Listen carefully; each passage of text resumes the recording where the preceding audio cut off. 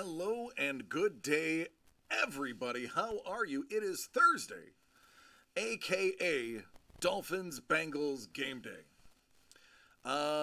Please excuse the static in my mic. We are still can't find the short, but we are trying to work through it. What's going on, Kevin P. West? How you doing, buddy? Ice Wolf, Gentleman Built. What is up? What is up? Oh, goodness gracious. So, today we have Kevin, I will tell you, you are right. I was thinking the same thing. I watched the warm-ups because obviously I'm live now.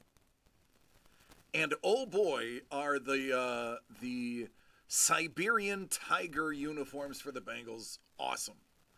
But I am not here to talk about the amazing fashion sense that is Cincinnati.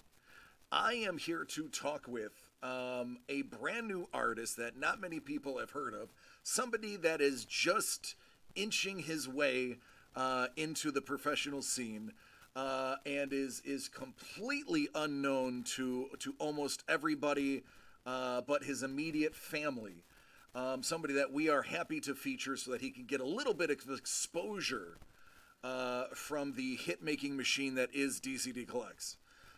And that gentleman is our good friend, Lee Kohse. What's going on, Lee? How you doing?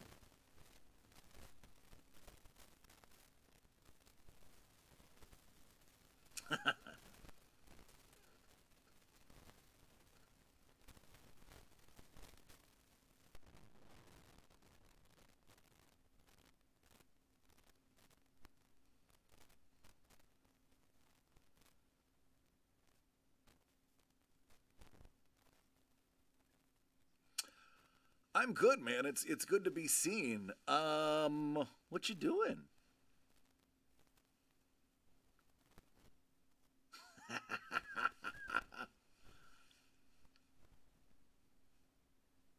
Ooh, interesting.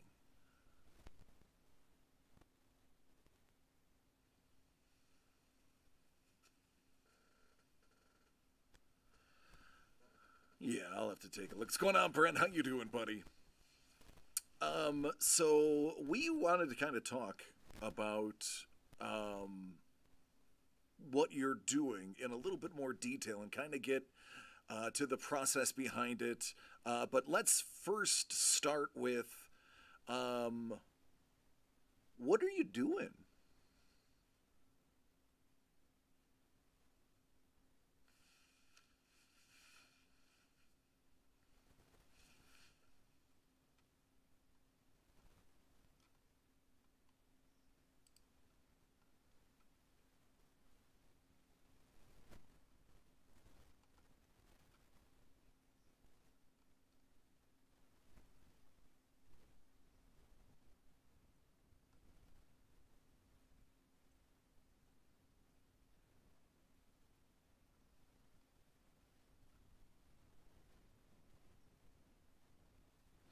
All right, so people are saying that they can't hear you. Let me give me a moment to see if I can pull an extra source here real quick.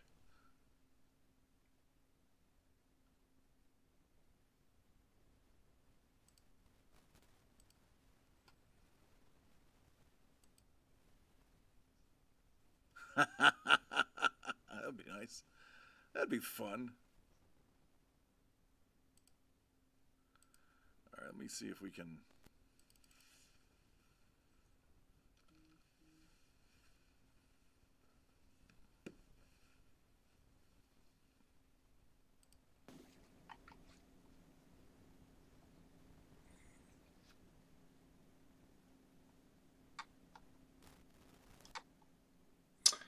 All right, let me see here.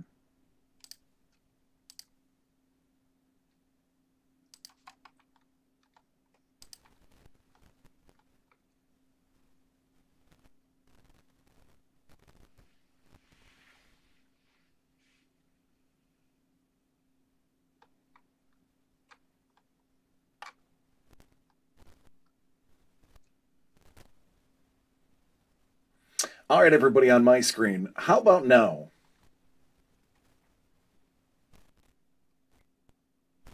Can you hear Lee?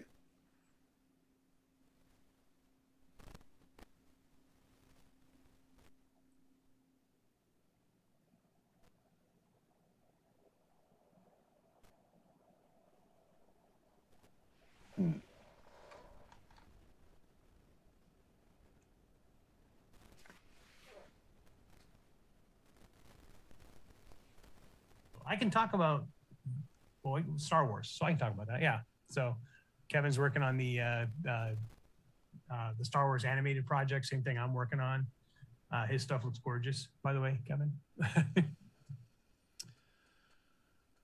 But can they hear me okay? So now they got you. Let me just fix everything else. Yeah, now it's working. Sweetness. Sweetness, I was only joking when I said oh, sorry. Just suddenly got all emo there.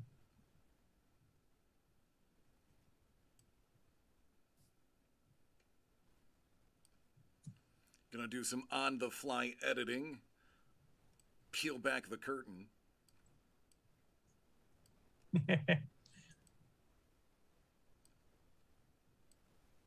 It's a slow reveal.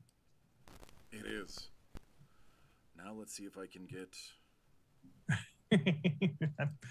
I'm way down here, though. Oh, it's all right. I'm working on it.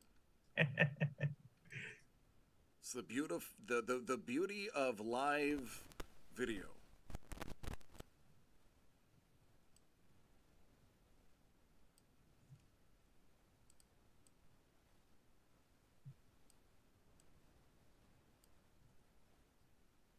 Oh.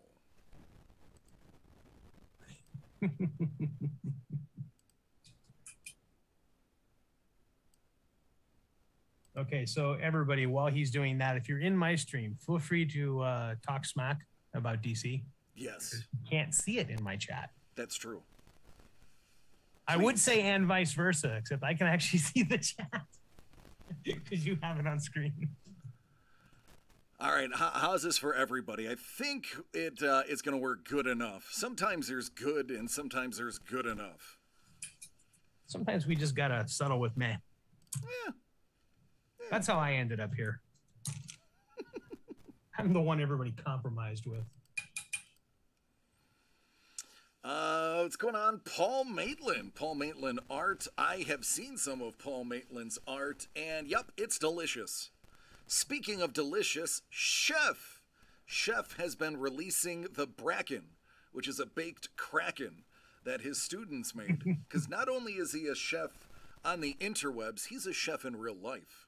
See, I didn't know he was a real life chef because I thought chef was like what you call it, like your meth dealer or something. No, that's the cook. That's something completely different, okay. And something I am not gonna get into. I've seen Breaking Bad. I haven't.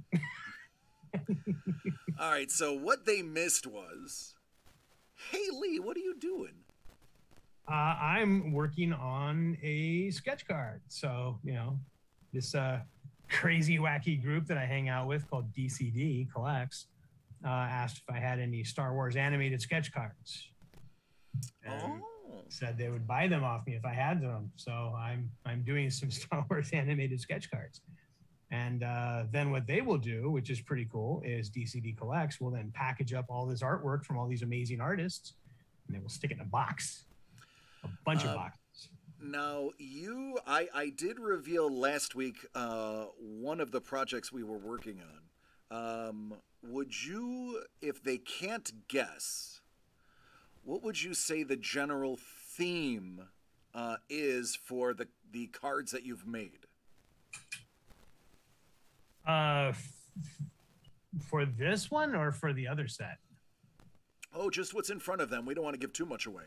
Oh. Animated Star Wars. Ooh. Wow. So like, hey, we got a bunch of cartoon stuff from Star Wars, tiny art that goes with it. We want to curate this.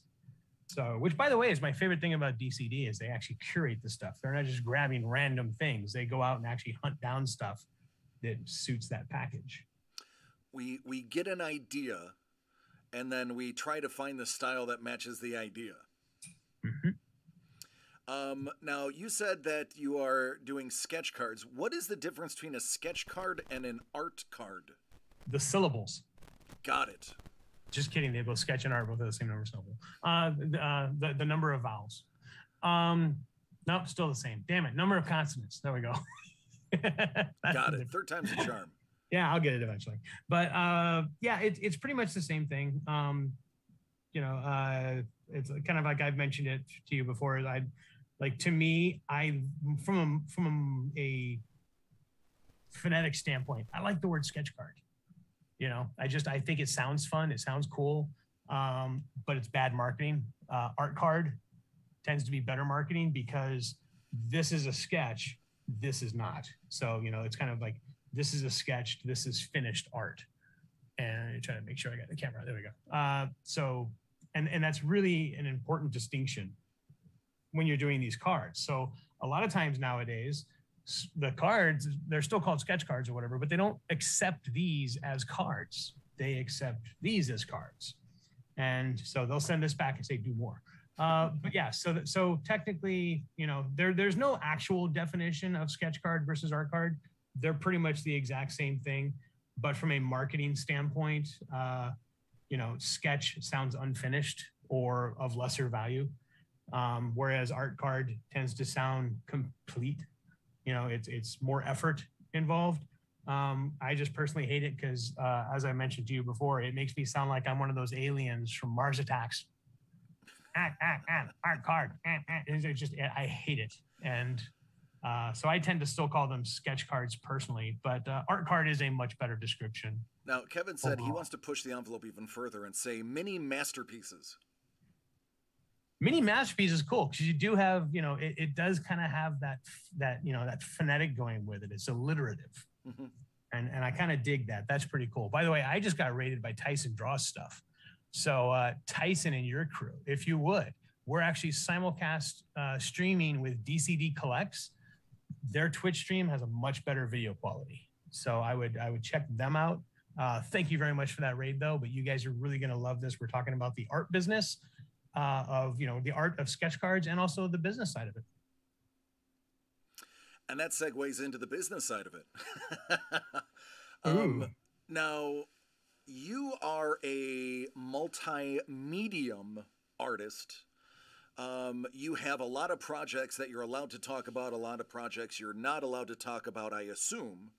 I'm sure you have stuff, especially considering your resume, that is NDA'd. Yeah. What is the two-part question? Mm-hmm. What is your favorite subject to work on, and what is your favorite overall medium to do it in, or any medium based on the art that it's attached to? Ooh. What's going on, Hellbolt? So medium, I would have to say it's a toss-up. It sort of depends on my mood, or also, what the project entails. So I do kind of think, you use the right tool for the right job. I wasn't expecting that question. Give me 1 second. Grab. I'm not sure how much of this will fit on camera because this picture is freaking huge. But this is a piece I just did for the HP Lovecraft Film Festival. And it's going to be upside down because the bottom of it's where all the cool stuff's going on. But this one, specifically, they were like, ooh, we like the Bernie Wrightson kind of, muted colors and black and white art. So this is what I did for them. And it's just this giant, massive picture of a dude attacking a party in 1920 something. So during the Roaring 20s, big demon uprising. But so in that case, the perfect tool for the job, the right hammer was a pen and ink. Whereas when I'm doing the sketch card stuff, if time is a limiting factor, I'll probably go with pen and ink. If I can have time to kind of flex my muscles and do what I want, you'll usually get gouache. And if I can do anything I want, I'll switch to oils. So as far as the medium goes, that's kind of how it goes. And I've actually got examples of oil painted sketch cards too. that I can grab here. But but as far as like my personal subject matter, I love drawing sci-fi. I love being creative and doing wacky stuff. So character design is always fun. But I will admit that my favorite thing that I will draw if I'm not working on other stuff is going to be dragons, monsters, stuff like that. So this is actually a gouache painted sketch card that I did. I wasn't expecting to pull out the oil painted ones, so I didn't actually pull those out and have those. Yeah, so this is actually one of my oil painted sketch cards. Now, I mean, that's what, $400 or $500, something like that. Yeah, these usually when I sell these for like $500. Yeah, I can imagine. And then like this one's 500, but that's mostly because the card stock is super ridiculously rare. I think only 5 or 6 artists, I think, were the only people who even had access to this card stock. No kidding. And so this is the Star Wars Galactic Files Celebration 4. So also, by the way, a lot of times the value of the card isn't just the art on the card, it's also what card is, what sets it from. So similar to, let's give an example. Let me think here. Similar to like a comic book. All of them might be a first issue, but some of them are going to be on cardstock. Some of them are going to be like cut out, like the old school 90s chromium. What's going on, Trevor? It's all a matter of print run, and the same thing with cards. They only print X number of those blank cards, and most of them get drawn on at the actual show. Yes. So sorry, I was people in my chat talking to me, and I don't want to talk over you, and I'm just like, again, guys, check out the DCD Collect stream for the people who just raided us. Tyson, again, thank you very much for that raid. But yeah, it does really depend, because like so that Star Wars Galactic Files that I had, the regular cards, those didn't have the celebration label on them. So this is actually, one of those cards. Basically, it just says Star Wars Galactic Files. This is actually Series 2. And then it, just Series 2, blah, blah, blah. But this is what was available in the packs. So you could go to Target, and buy a pack of cards and potentially get that. That Tusken, though, that I had, that one, the only way you could have got that was you physically had to be at Star Wars Celebration. So here's another one of the Celebration cards I have. But you physically actually had to be at Star Wars Celebration, and you had to wait in line at the Topps booth at a certain time of day to get this. And so there was only a certain number of these cards were actually even manufactured with this label. And so these of these cards of the Star Wars Celebration, Star Wars Galactic Files, these are the rarest version of it. So sometimes you'll also have, I've got a couple of other old cards where it's like the backs will be different. So like one had Luke, one had Vader. So one was red, one was blue, kind of stuff. Yeah. So sometimes even in the same set, in the stuff that's coming out in the boxes, they'll even change the backs. And so the backs will be a limiting factor on them as well. So you mentioned something before that. You mentioned gouache. Now, I mean, I know everything there is to know, but there are people who don't know what gouache is as a medium. Could you explain to the average person who may not know or have the omnipotent brain what gouache is? Gouache is essentially opaque watercolor. So all paint, regardless of what it is basically a binder and a medium. So you have, a binder, which is the medium, and the pigment. And so every paint out there has pigment. And so the pigment's always pretty much the same. The binder is what makes it different. If your binder is oil based, like linseed oil, sunflower oil, safflower, whatever oils, walnut oil, that's all oil based paint. If it's gum arabic, it's generally considered watercolor. Gum arabic and pigment is basically watercolor.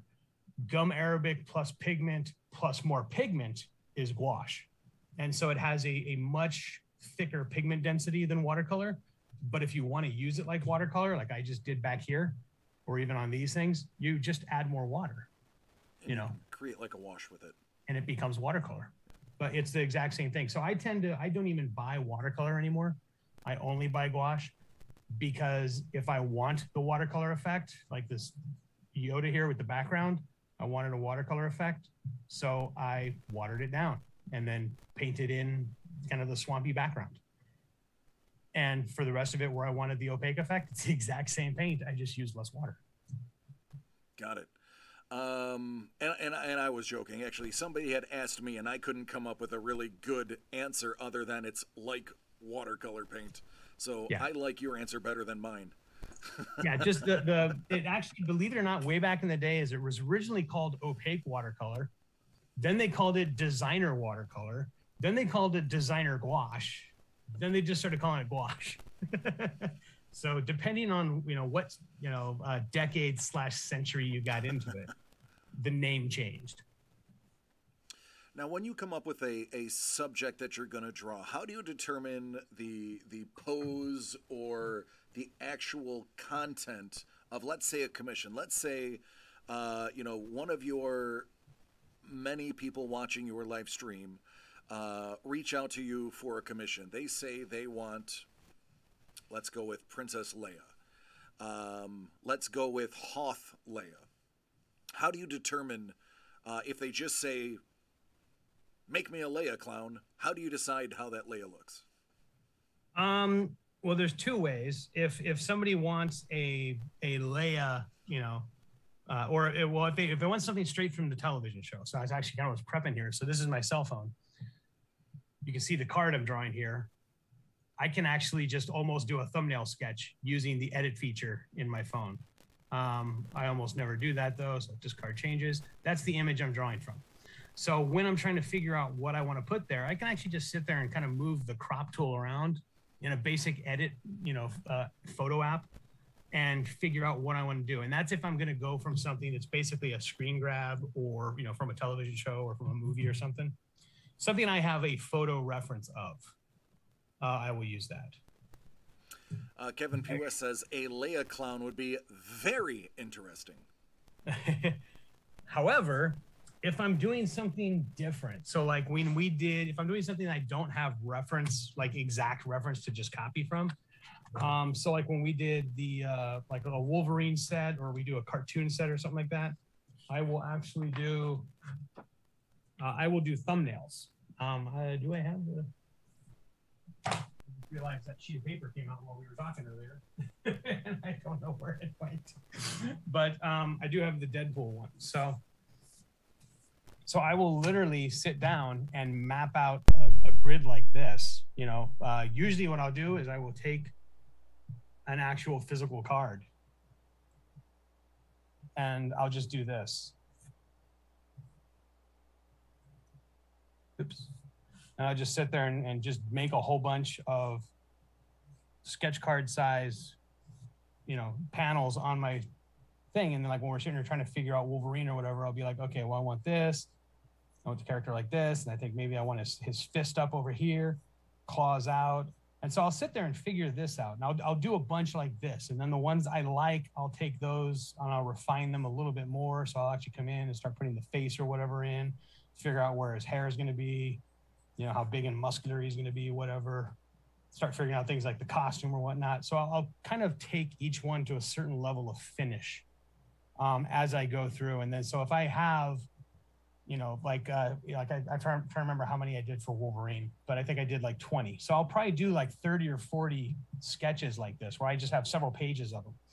And this is actually, we were talking about doing Deadpool at one point, and we never did the Deadpool stuff, but I just did some quick thumbnail notes, so I had them. So this is actually Deadpool kissing the border of the sketch card. And over here, he's kind of like stripping, like, using like the border of the sketch card, almost like a stripper pole kind of thing. So I was just trying to have fun. Like, what would, the character Deadpool would be very self-conscious that he's on a sketch card. Yeah. So how would I break the fourth wall on a sketch card? And so I was kind of playing around with ideas like that with those. But I would just sit here and kind of thumbnail things out. And I would have 30, 40, whatever little squares like this. And I'm just cranking out a whole bunch of them. And then I'll pick the ones I like and kind of refine those. And so you'll have a bunch where this will be a finished piece of art and this one will be, just a thumbnail, or just, it'll be that much. And I just abandoned it and moved on to another one. And so I just keep doing that until I feel the ones that kind of, I kind of like. You guys actually have the best example of that. And that's that Wolverine one I had that I gave to Trevor. So I don't have that here to show. Yeah. What's going on, Don? Sorry about your tough day at work, man. See you tomorrow for sure. Kevin says, when I'm using my reference for my cards, I will actually take the reference image into Photoshop, crop it, scale it down to 3.5 by 2.5 baseball card size so that I can get the proportions correct when drawing it. Yeah, that's I actually struggle with trick stick I've done figures, also. so this is fascinating to me. Yeah, that, by the way, exactly what Kevin described is also another thing I do. But with the advent of cell phones and really high resolution cameras and stuff, a lot of times, I'll even do things like I'll take a photograph of my of hot toys or something that I have in my possession, or like I have action figures. So good example is when we do a Mandalorian set at some point. I know we're gonna do more Mandalorian or Star Wars stuff. This is literally a little Revell model I picked up for like $20 or whatever. And then I put it together and it was that crappy fake silver kind of, plastic. Yeah. So I actually chromed the entire thing, and then I went through and weathered it, and I added where the rust and where the burns would be, tried to replicate the jacked up paint job on one side, and it's a little more refined on the other. So I went through and actually tried watching the show and tried to match the damage and the paint patterns and stuff to the show as much as possible. So I have a fairly screen accurate, little toy the size of my hand that I can come in, move my light around, get great reference of, take a picture of it with my cell phone, and now I've got instant reference. And so that's actually why I tend to use my cell phone a little more. Then of course I have to go back and delete it because I have hundreds of gigabytes of photos. Now, Lee, you actually just touched on, you are about to get about 20 or 30 people to say, hey, can you paint my miniatures for me? Now that you've said that out loud and showed them what you did. Well, here's another one. This is a model. This is literally just a model of Din Djarin from, it's another Revell one. But, or Bandai, I'm sorry. I think this one's Bandai.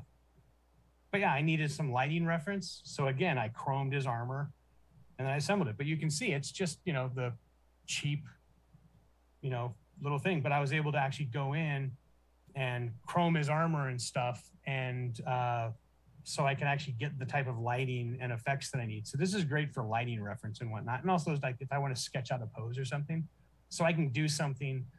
A lot of artists will just take a screen grab and that's fine, and I totally endorse that. The only problem I have is I hated periodically is I would do that, and then everybody now has the exact same image. So we're all drawing the same picture, and the character always looks the same. So I was trying to change it up a bit. Very interesting. Now, you work with a lot of different licensed properties. Is there anything that you can talk about legally that you're excited to be working on right now? I'm currently working. Well, I just did the HP Lovecraft Film Festival poster, which was awesome. I'm working on a project for G.I. Joe, technically several. And then I also have the big project I'm currently working on that I'm super excited about is I am a character designer for a video game designed by Richard Garfield, who created Magic the Gathering. Kind of a big game. Yeah, so working on that, like being actually the character design lead on that is awesome. Although I will admit I can't really talk about the game or any of the aspects of it, but it was funny because a lot of the stuff I do, my personal projects that I've worked on over the years tend to be like monsters or horror film or something like that.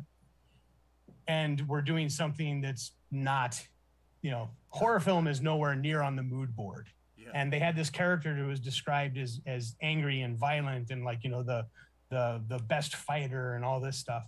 And so I drew something that was absolutely savage. And they were like, oh, we love that, but that's nightmare fuel. Like, you need to pull that back a bit. So you're not allowed to say you're working on a game that's based on Smurfs, is what you're telling me. Yes, Okay. I can definitely also say I'm not working on a game based on Smurfs. That one I can legally say. I'm not working on a game based on Smurfs. All right, okay. Because that would be a Smurfing good time. Oh, har. So when you're we know that when you're doing a project, the first thing you're going to do is thumbnail. You're going to find source material, you're going to thumbnail. Then you're going to do the sketch kind of like Ben. And from there, do you do the backgrounds first and then sketch over the top, or do you kind of get the sketch and then figure out what you want to do with the background? Well, that's sort of the great thing about gouache is I can do whatever the hell I want. So on this picture, I actually painted Yoda first, I did R2 and Yoda's ship back here and this mist. And then once I had the mist, then I did Yoda. Then I did the rest of the background. So, but it was more or less because I was trying to get the contrast level of R2 and the ship back here before I did Yoda. And then once I got Yoda, I knew how far I wanted to push the contrast on the rest of it. So it really does depend on the piece. On this one, I think I did the background first. I almost always tint the background in some way. So I have a bunch of, so like this would be, this is actually these are cards that I handmade. So I made my own really thick cards once out of like Strathmore 500 series paper. You can actually still see the watermark on that one, or the embossing. But these I would actually coat. So I would coat these with, just because I like working on a tinted surface. I don't like working on white. So in that regards, I would do the background first. And then, but as far as like the detail in the background, just depends on the card or the subject matter, what I'm painting, how it works best or whatnot. Jumping into the chat, Paul says Smurf Fortnite. Now that's a mental image. Oh, good God. Hellbolt says Tula just got taken out on a stretcher. Looks like a head injury. Well, I mean, he hit his head against the Bills and they covered it up. There's actually, the NFLPA is investigating the handling of Tua's concussion last week against Buffalo because they don't believe it's possible he should have came back for the second half. The fact that he hit his head again and is being taken out on a stretcher probably tells you that the story about him hurting his back and not his head was a cover-up and a lie. So it will be very interesting to see what happens handling Tua moving forward, because anybody who saw the game saw Tua's knees buckle last week, and that's a certain indicator that you shouldn't be playing a game. So yeah, that usually means that your brain shut off. Exactly. When your body dies from the waist down and it's non-spinal, it means your brain said, nope, no sir, tapping out. Literally. Yeah. Excellent. Now, if you said you'd love to do dragons, and you got to do some absolutely stunning dragons that we were able to acquire from you, you and I are privy to the rest of the series in the artists' Discord that not everybody can get to, and again, peeling back that curtain. On a scale of 1 to 100, how excited are you for the dragon box that's coming out? On a scale of 1 to 100, probably about 120, 130. So I like dragons, and I like that this is something that, like, I didn't have to draw an IP, so I could just make something up, which I really liked.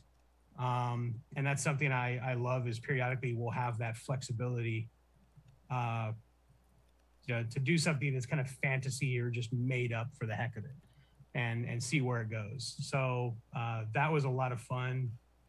And I, seeing what the other artists have contributed is really cool. So there's some amazing stuff in there. And we got, are we allowed to talk about any of the artists? Actually, I'm going to lead into one, because yes and no. Okay. So, Something Pretty. Yeah, that's who I was going to mention. Oh, Kayla's good. stuff is Good. awesome. So we actually had a conversation with her via, in the private server. Mm. And as for those who don't know Something Pretty, on Twitch, Something Pretty, just go. She's great. Today she's a little under the weather. She was streaming Fallout 4, just running around capping people with a revolver. It was actually fun to watch. And she's usually doing larger scale pieces. She tends to be larger format. Mhm. And she had mentioned it was a bit of a challenge for her to do an art card sized piece. And she says she feels like she did a really good job. I will tell you, all the detail she gets in the larger format pieces she did, she actually managed to scale down proportionately onto an art card. And it makes them absolutely stunning and Mhm. eye catching. Did you get a chance to see her stuff? I don't think I've seen all of it, but I've seen a couple pieces that she posted. Yeah, it Um, is. I saw the half finished kit. Yeah, yes. So for those who don't know, our when you're on our Discord, you do have access to the artists. We try to find artists that are willing to, hang out with everybody because, as you know, a lot of these artists are extremely busy. And we try to get it so that you can interact and really pick the brain of the artist when they're available. In addition to that, DCD Collects has our own private browser that's just us with the artists, where we can kind of talk about projects, things that we're looking for that they may have on hand that we can acquire from them, and so on and so forth. And the most of the artists tend to hang out in there and kind of share each other's work. And I'll tell you, I'm not going to lie. It's absolutely working to our advantage because you guys are and gals are seeing each other going, "Oh, I got to step it up." Oh, look at this person. Oh man, wait, hold on. No, this isn't finished. I'm still working on this one because, and it's amazing to see the big reveals that are going on to everybody because you can see the artist go, "Oh, mine's not done yet. Hold on, I need another 3 days." And then 3 days later, a version will come out like, "Oh wow, that's really good." And then somebody will be like, "Well, hold on, let me show you my finished work." So it's been. I'm not arguing. I love it. And Kevin's like, "Yeah, we get inspired by each other. We're fans too." Oh yeah, I totally like. I have a full airbrush. So I was cracking up because we were talking earlier today. Paul had posted his amazing artwork that he did for another project. Have we mentioned that one yet? We have mentioned that Paul is working on a project. I don't believe we've officially told everybody what he's working on. Okay, but so yeah, Paul's working on a project and he posted some of the artwork from it, and I was just blown away. And it looks amazing, and it was really funny because I was looking at it, going, it's like I was at first I was astonished by the speed at which he was cranking them out. So I was just all like, this mofo's got nothing to do all day. Like he's just boom, boom, masterpiece, masterpiece, masterpiece. And it's like, dude, how are you doing that so fast? And then I looked and I realized he was airbrushing. And I'm like, I should do that. I should whip out my airbrush. And I had mentioned that to him. It's like I'm very tempted to pull out my airbrush and see if I can't, up my speed, but also, my game as well. And then he's all like, "Oh yeah, I've just got this $15 airbrush," and I'm looking over at my airbrush kit where I've got my compressor cost like $1,500, and I'm just all like, "God damn it!" So it's proof that you don't have to spend a lot of money. Keep in mind, at the time when I bought that air compressor and all the I use an Iwata, I use a whole series of Iwata brushes and stuff and some Grex brushes, but at the time, I was sponsored by Grex, so I got some really cool stuff from them. But the Iwata stuff that I bought, I was doing, automotive, car, and like high-end art for like, galleries and stuff. So in that regards, they wanted to see you using expensive equipment. But when you see Paul's stuff and you realize he drew that with, $20 in art supplies, including the airbrush, it's mind blowing, and you realize it doesn't cost a lot to be an artist. If you want to crank out really good art, all it takes is just dedication. That's all it is. You just have to stay focused and dedicated to it. You don't need the big expensive artwork and the expensive brushes don't mean crap if you are dedicated. And yeah, again, the stuff that Paul and Kevin and the rest of the gang are cranking out is gorgeous, and it is inspiring to look at. Hello, Mel. Hello, Jimmy. Mel, Jimmy, what's up, Jedi Jimmy? Paul's like, well, the brush was $15, but the compressor was 60. And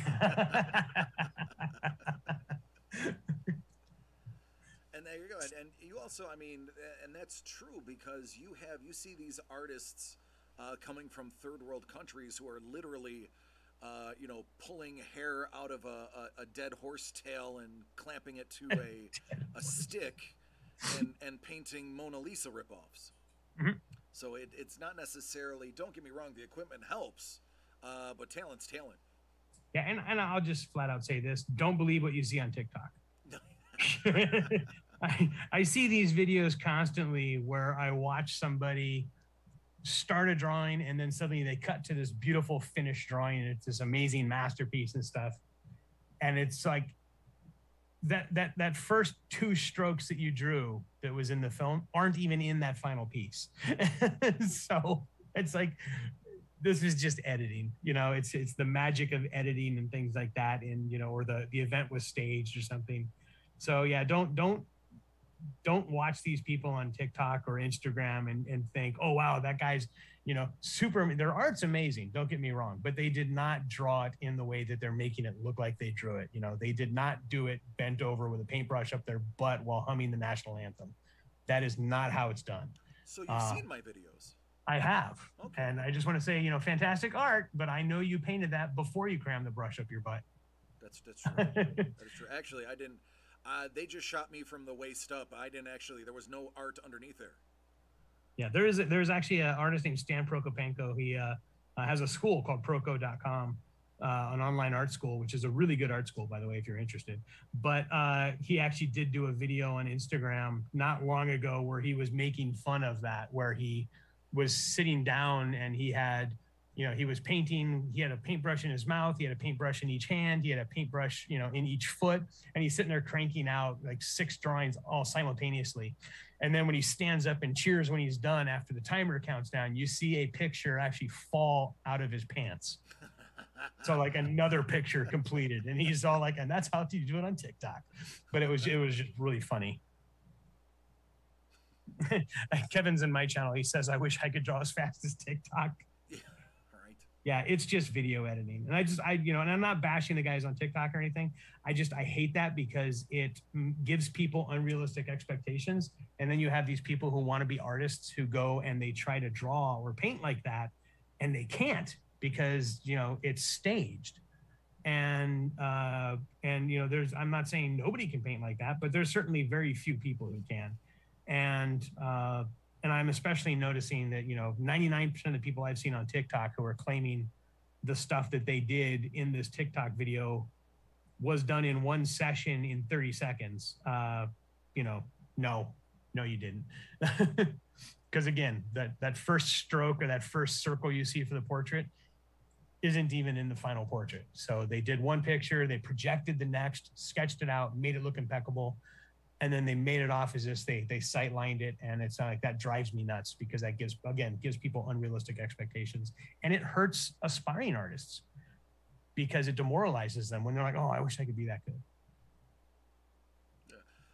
Now, for somebody that wants to put these into perspective, that maybe doesn't watch your channel as often as I and the rest of the people in this chat do, to put out a level of gouache card like the Ahsoka or the Rex, how long is that from beginning to end? Typically, if you're uninterrupted or if you're explaining as you go.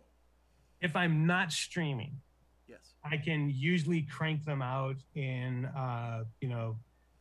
uninterrupted, usually cranking them out 30 minutes to an hour and a half usually for stuff like this. If I'm not streaming. If I am streaming, you're looking at like 3 or 4 hours because like right now, I'm leaning my head on my drawing hand and I'm holding this pen, just not painting during this time. So that's all lost time. but it is sometimes hard to talk and get a good thought through while you're painting. So I'll tend to put my brush down when I'm streaming. And even sometimes when I'm streaming, I'll tell people, hang on, I'm going to ignore chat for a few minutes and I need to focus. And because I know that there's an area that's going to be difficult and I might avoid it. And then when I go to hit that area, I'll tell everybody, focus time, not talking, give me a minute. And then once I'm done, then I get back caught up on chat or whatever. Now, knocking those out in 30 minutes, specifically, which Swedish speed metal band are you listening to while you are doing that? Probably Teresa's, Tyre, Corporal Clowning, Rammstein. Rammstein's not Swedish, but the other guys are like Nordic, so I guess that still counts. Sabaton, definitely a Swedish metal band I listen to. So where's In Flames from? I don't know. I have to figure that out. I was a big In Flames fan, not so much for the music, just for the stage presence and show. Yeah, see, that's another thing is I tend to I'll listen to documentaries or news or something like that when I work. Where I work best is music. I'll just open up Spotify and I have a subscription just so I don't have to deal with ads, and just blast music, and the more aggressive the better usually. Hellbolt said it is Sweden for In Flames. Oh, cool. Oh, there you go. For those who don't know In Flames literally take their name to heart. They spend like 150% of their budget just on pyro. And the rest of it's just them sitting on stage because they can't afford anything else other than the massive amount of flames, sparks, and fireballs that are constantly erupting around them. So fantastic visually. I have no idea what they're singing about because I'm too busy going, ooh, fire. They watched Rammstein's Firefly video and went, ooh, like that. I can tell you, I have had the pleasure of seeing Rammstein live. Before they got banned the first time, I got. That's just because people don't like Baileys and cream. Yeah, they don't like hoses. Let's just leave it at that. Yeah, they don't like hoses. But that was a show that changed everything for me. Mm-hmm. It was like, wow, now I know why people listen to Kiss even though Kiss is trash. It's the stage show that is amazing. Kiss's stage show is amazing. I don't own a single one of their albums. I don't listen to them on Spotify. They're not on my playlist.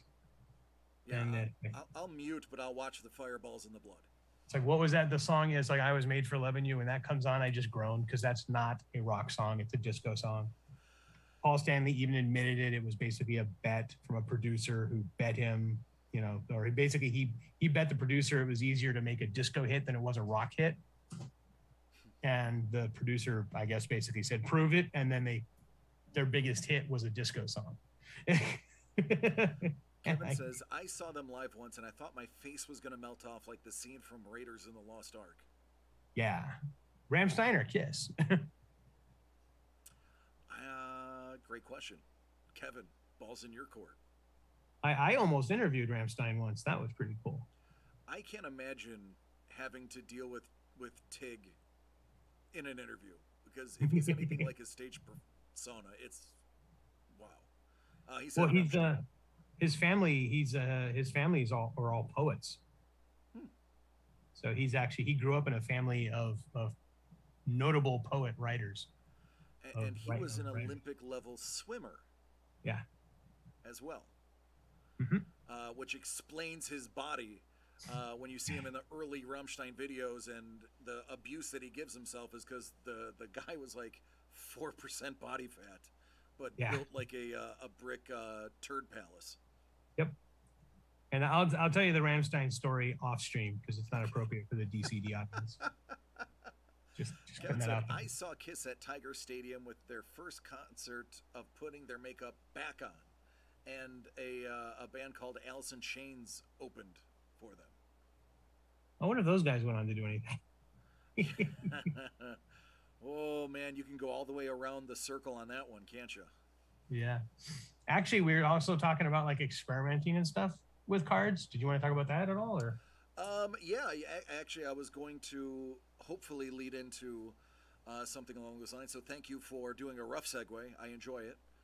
Um, now, Well, it's yeah. Go I ahead. know, I'm messing with you, Lee. I'm messing with you. So for those who don't know, Lee and I are brethren. We're close friends, so we dig on each other a lot. Um, so art card, we have a master art cardist in our midst with Ice Wolf, somebody that mixes multiple mediums, including geology, into that. Is there anything that you're Dude, experimenting with? no, sorry, Ice Wolf. This is the part that trips me about Ice Wolf. The dude literally saws pieces of rock thin enough to incorporate them into sports cards, and it is trippy as hell. They look amazing, And they look and they look great. I want him to figure out a way to make a electric induction powered light, an induction powered LED panel for the display case, so that he can just set it down and it's just backlit and glowing and looks awesome. And every time you want to charge it, you just sit it on your phone charging. So I mean, I know that technology exists, idea. but yeah. So I've been I dabbled with the idea of doing custom cards like that, but then it's like, nah, but I'm an artist. I got to draw and I got to paint and do stuff. So I actually have been dabbling with this idea. This is a sketch card. This is one of my sketch cards. And I started incorporating some of the same stuff that the custom sketch cutters, sketch card, the card, guys like Card Killer and stuff who do those amazing custom cards. I started incorporating some of their stuff. So it is literally a painting, a gouache painting, with a hologram.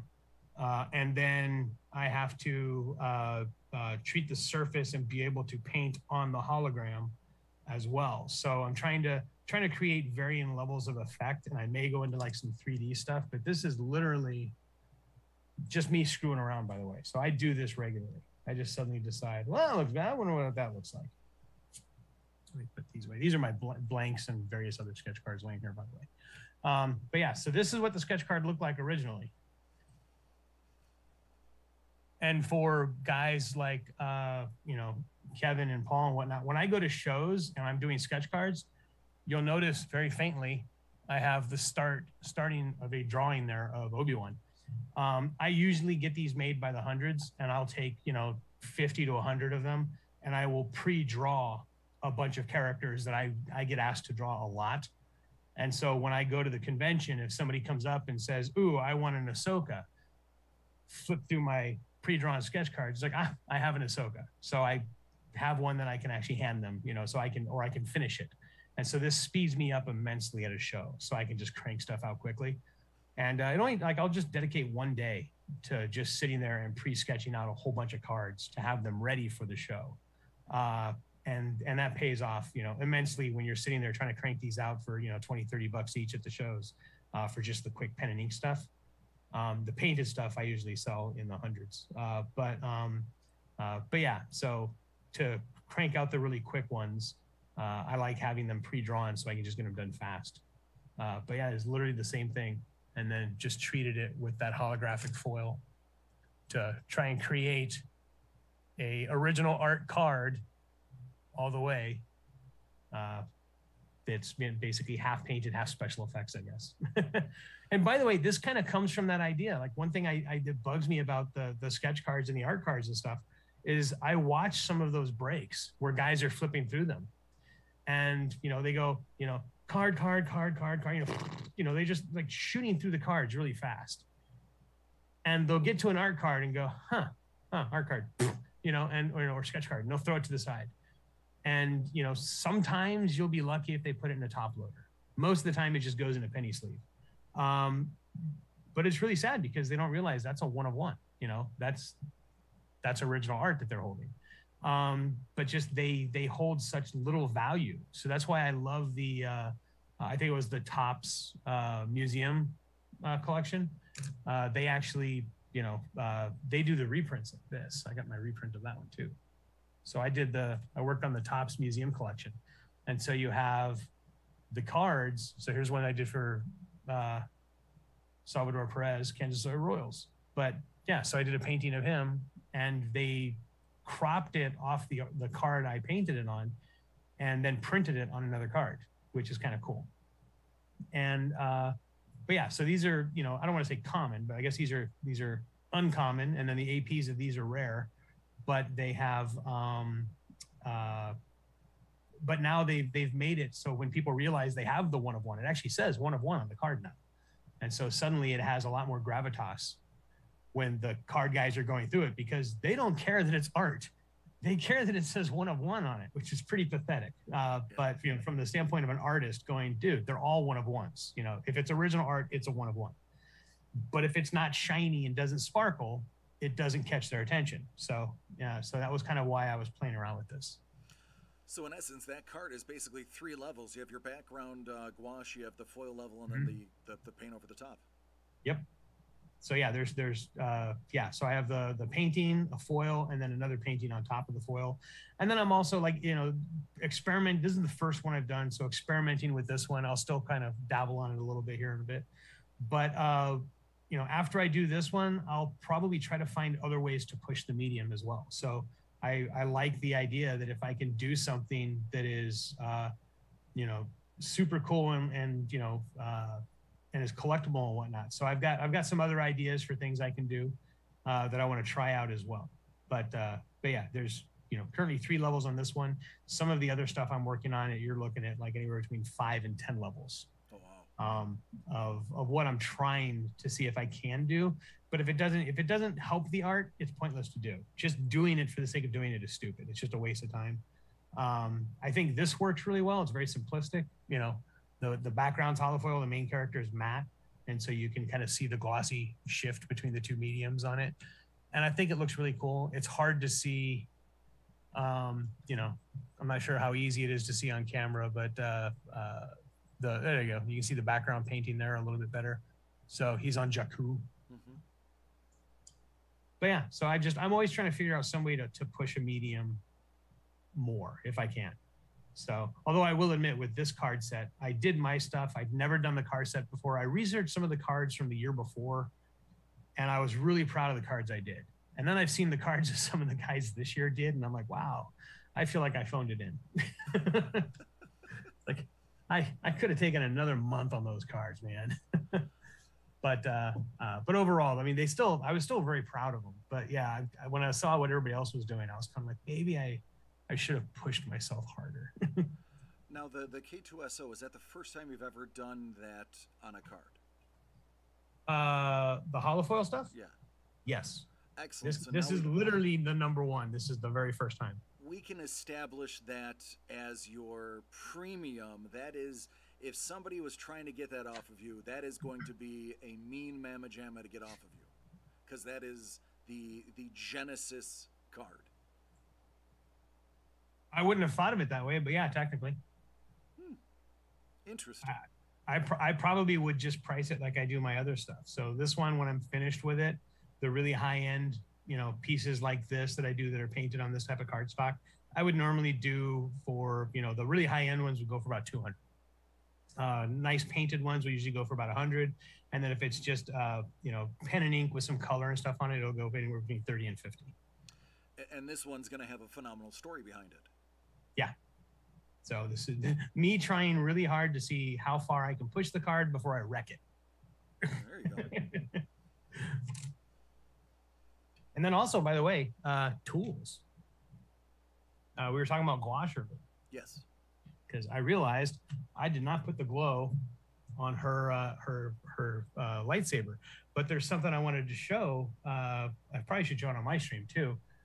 But a lot of times people ask me what kind of color pencils I use, and invariably I almost always say I use Holbein because I've recently discovered Holbein. I still have some Prismacolors I'm working my way through, but I still use Prismacolor for white and black in particular. And so the reason being is each of the different brands of color pencils, they all have a different kind of shade to the color.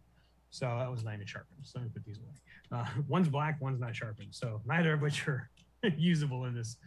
But so, you know, this is actually a full a full white kind of color pencil.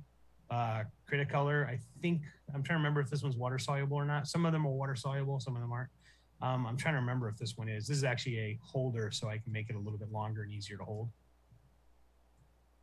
And by the way, these things are a godsend, because here's my black pencil.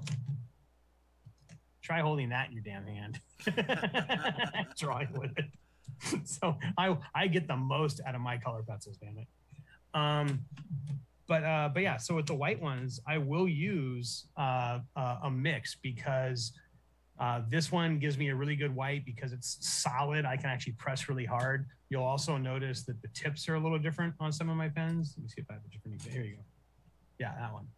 So you'll notice like my pencils, I have these really long, so I have a special sharpener that gives me these ridiculously long, slim tips, which are great for doing tiny details and stuff. And that's actually, do I have that handy? I was using it earlier and then I set it aside because I sharpened like 40 pencils with it and it got hot. Here it is. So, but yeah, so this is the AFMAT sharpener.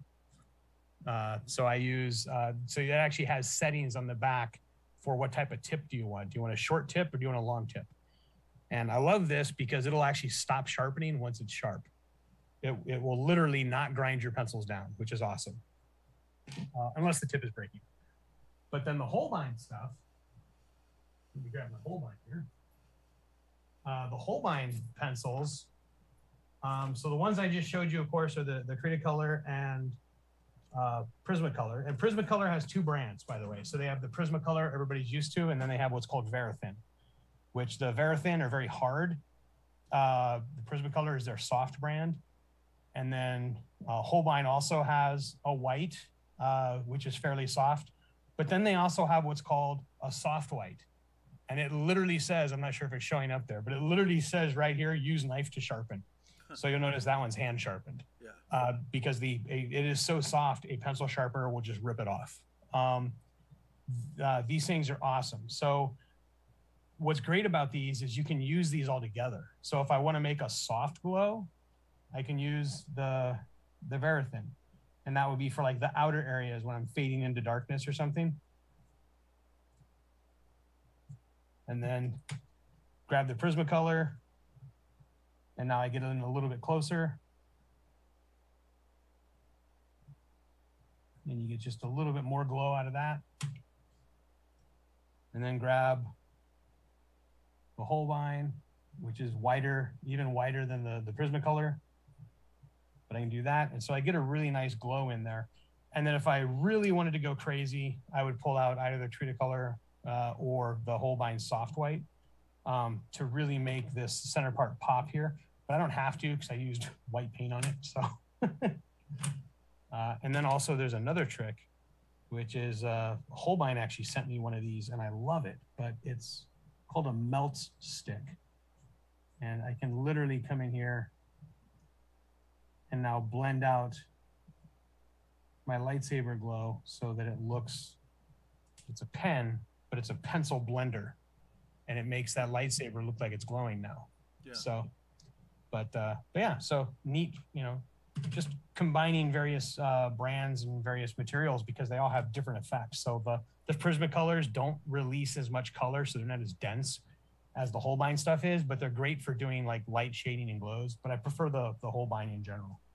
Now that Ahsoka is gorgeous. Where did you say that was going again? That's going in the Star Wars animated set that we're doing for DCDTalks. Oh, no kidding. There's the, man, that's really nice. The wacky way my pencils are sharpened versus normal. So there's your normal sharpen, and that's what I use. So if you ever want to stab somebody, that's what you want to use. Although it's soft, I'm not sure how far you'll get in. Don't use the soft white, yeah. But yeah, I can actually show you. So here's the little piece of it broke off there. But so there's the soft white Holbein. if I grab the Verithin, and I'll press pretty hard on that too, but you'll notice even if I press at its hardest, I'm not sure how well it shows up on camera, but the Holbein is much more bright and dense than the Verithin. So it's a cool thing. You can actually transition. This is the worst. That's the best. And then the Prismacolor one is kind of the Prisma Standard White's kind of like in between the two. And it makes a good transition. Actually, you'll notice, I'm not sure if you can see it there, but the Prismacolor actually looks almost grayish compared to that white. I'm not sure how well it's coming across, but yeah. So dirty secrets, use good art supplies. If you're doing stuff professionally, again, you don't have to use expensive art supplies to be an artist. I started out drawing on copy papers with number 2 pencils. Hey, Rurutu, welcome to the stream. I'm actually streaming on DCDTalks right now. Sorry, we got guys in my chat. Yeah. So check them out. You'll get a much clearer picture than this blurry crap I'm simulcasting. Now, but there we go. Quick art class. Sorry, when we talk about art, I'm just like, ooh, let's do this. I want to show this. I want to do this. By the way, that's my stream. Is I constantly go ADD. We talk about art. We talk about art process, art business. You know. All right, take care, Chef. Good to see you, man. Take care, Chef. Thanks for hanging out. So, without giving up spoilers, what do you think of Andor? What I think Andor is amazing. I love it. Yeah, I'm an episode behind right now. So, but I saw a drawn comic where somebody was holding up an empty box and it said, "This is where we keep all the bad episodes of Andor." Awesome. Yeah, it's Andor. I love Andor because it does what I think you should do with Star Wars, which is Rogue One took a, kind of, I don't want to say throwaway line, but they basically took the concept of where did the droid get those plans and made an entire movie out of it, showed an adventure. It was literally a throwaway line.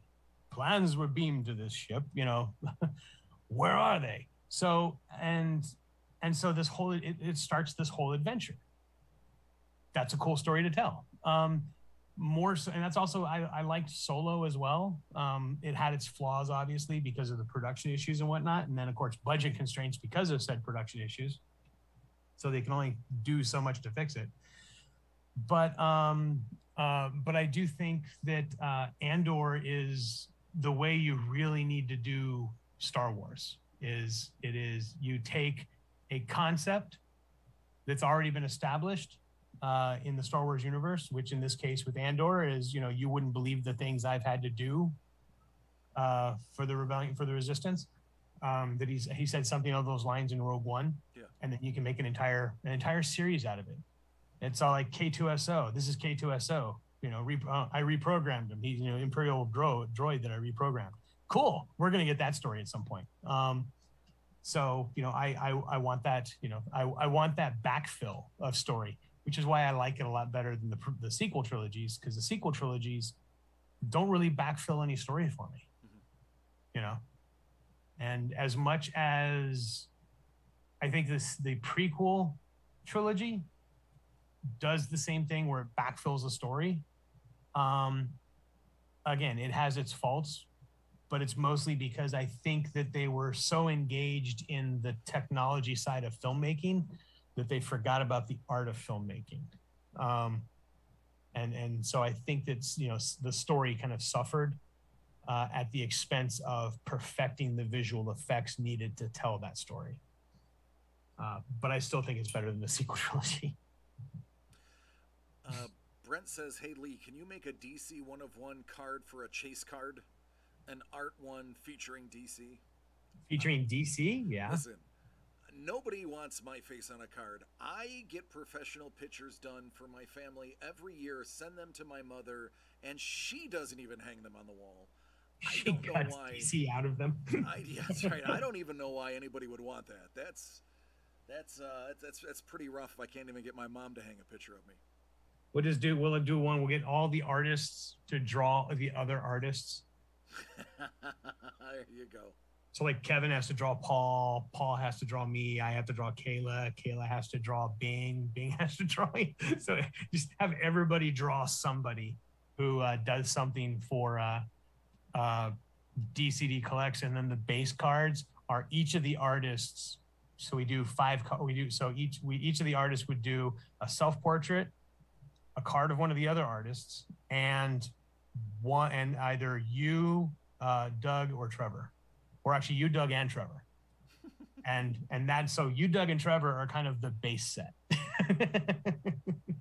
Yeah, I'm about as basic as it gets, so that's and then people can sit there and fight over who gets the who's gonna get the full Bing set of DCD Collects. It's the Project 2020, but with nerds. There you go. Instead of baseball players. That would be cool. Paul's like, oh dear God, a card of me would drive people mad. Yeah, we're friends on Facebook, so I've seen you. It would just be very pale. Because in my defense, so would mine. Mine would be very pale. The art version of In the Mouth of Madness. Yeah, there you go. In fact, there's my card and Paul's card would look like that. Yours would have a little bit more hair. Mine would have that dirty blonde, yeah.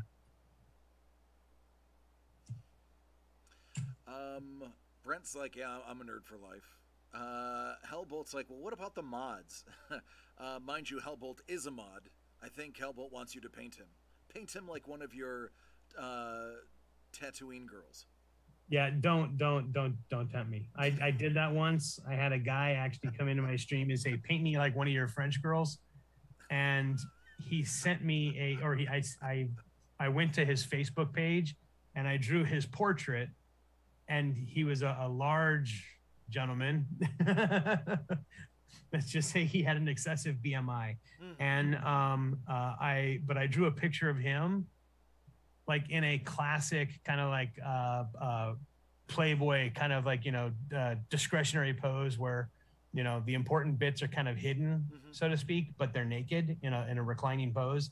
Yep. And so I did that. But I painted him in his full BMI glory in that pose and stuff. And like, just like, here, I drew you like one of my French girls. Because I have a weird sense of humor and I have no shame, so I will do it.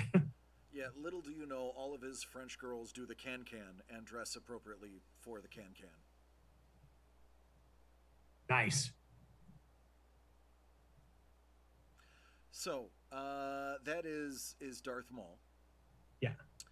And red background, red face, red lightsaber. Oh, yeah. How are you going to make that contrast? Oh, easy. Well, the shift in value is going to come in, like I'll actually be working out here in a few minutes probably, but so I will end up doing grab a little red, and believe it or not, a little purple. So I try not to use black if I can avoid it, to darken a color, because it will make the color look kind of boring. But I can throw a little purple in there. And now I can actually get that same contrast and still make it pop a bit. So I will admit one drawback to doing this stuff for stream is I have a light right above me that always, this light here, I want to turn off. Oh, I'm using the wrong one. But that light right there always causes me so much glare. So I usually leave it on for stream because it's great for everybody watching the stream, but it's horrible for me. So sometimes I'll have to turn it off like that. But yeah, I can come in here now. And so this is really just the exact same color I used for his skin, plus a little splash of purple. I can use it to get this light coming off there. and kind of just blend it in and get all the shapes and forms of his head just using a little splash of purple.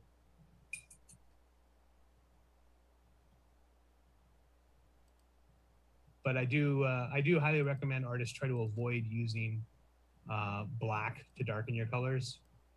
You can use, blues and browns, and in particular, blues and purples are great ones to use. Greens, depending on what you're if you're doing a warm or a cool color. And then I'll also use blues back here for kind of like the environmental lighting. So right now, everything around him is red. In fact, we're gonna have a little bit of a red glow back here.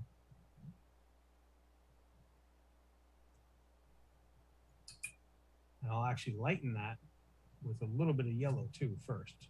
I'll probably mix in a little white at some point, but I'll actually throw in a little bit of yellow to kind of lighten him. So same reason for not using black, although white's a little more forgiving. If you use too much white or black, white and black make gray, so you end up graying out your colors, and the picture kind of becomes a little boring. And it starts to look flat. Did you hear that, James? Don't always reach for the black crayon. Hellbolt says there's nothing wrong with being a large BMI person. I'm a proud big man, and that's what gets me into the movies. That's actually true. Hellbolt has been in some Netflix shows as well as major motion pictures. Nice. No, there's nothing wrong with it. For me, it's not the size, it's the juxtaposition. There you go. It's taking somebody who is of a large BMI and putting him in a pose that is generally reserved for the petite. And so it's kind of like, actually, I drew a picture of, there's a character named Mr. F, Mr. Fredrickson in Kindergarten. And we will frequently draw pictures of him like dressed as a cheerleader, staring at the pom-pom going, how much did I have to drink last night? But but again, it's always the juxtaposition that tells the story. So it's definitely no negativity ever. And Paul said, someone suggested I do a parody version of the Burt Reynolds Playboy spread, except for it would be Joe Exotic on a tiger skin rug. Oh, go for it. That would be awesome. I will admit I've never seen Tiger King, and I hope I never do. Admittedly, I got sucked into it. I don't mind casually admiring a train wreck or a absolute school bus fire because it puts my life into perspective. It saves me a therapy session for that week because I can look at that and go, man, things are tough. At least it wasn't me. But I'm not that guy. I'm not that person. For me, it usually comes down to I was in the Marine Corps. I have seen some of the worst that humanity has to offer in my travels around the world. My government-funded world tour. So, yeah, it's definitely not. I don't need to put myself in a situation of watching the worst of humanity because I've seen it already. And I would just rather maintain a nice positive, and I like keeping a nice positive vibe. Happy little trees. Well, for me, happy, sarcastic little trees. Sarcastic little trees is more what I am, but yeah. I mean, you've met my wife. I have. So, yeah.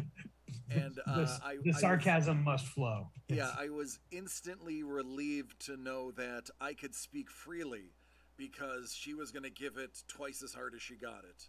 Oh, God, yeah. She was actually, when I first started out streaming, it was so awesome because she used to hang out on my stream. Now she's so busy working, she doesn't have time very often. But it was funny because she would hang out on my stream, and when we would get trolls, she would troll them back. And so we had, our mods had instructions. It's like ban bots, but if somebody's legitimately trying to troll us, Maria's going to play with them first. And and it was really funny because we had one person come in, and it's kind of our you know our miracle success story for the stream is we actually had somebody come into the stream once and say, you know what, I came in here thinking I was going to cause trouble and start some stuff, but this is pretty damn cool. And that person is now one of my moderators and has been one of my oldest subscribers.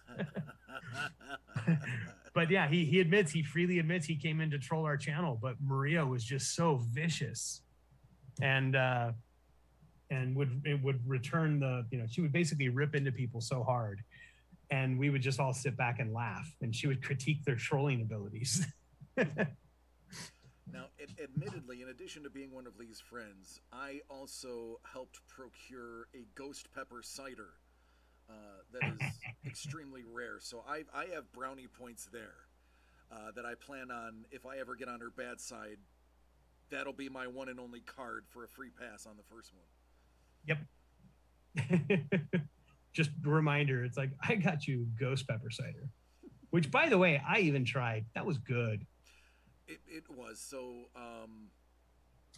I was trepidatious. I mean, I love hot stuff. I'm from Buffalo. But, I don't want to drink hot stuff. Mm-hmm. And I was trepidatious. But, yeah, man, the master brewer, the cider master, unbelievable. And all of that stuff is hand done. I can tell you the batch that she drank, I personally peeled 50% of the ginger that was in that.